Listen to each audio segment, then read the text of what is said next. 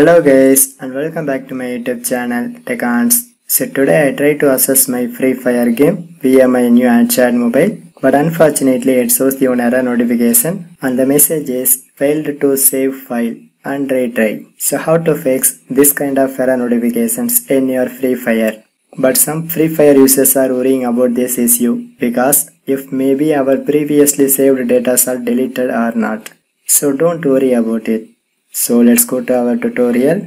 So first of all you can press OK for close this error notification, and one more time it starts to downloading, so you can wait for a few minutes and it starts to loading.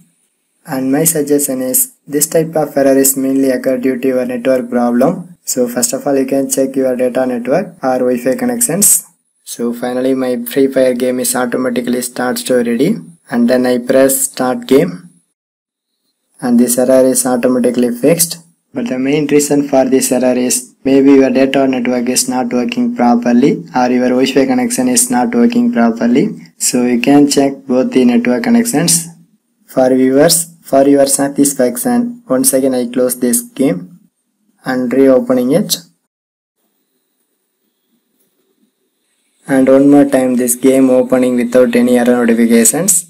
So this is the way you can easily fix your all error notifications by watching my tutorial. For more tech videos you can subscribe my beautiful tech channel TechAns, and thanks for watching.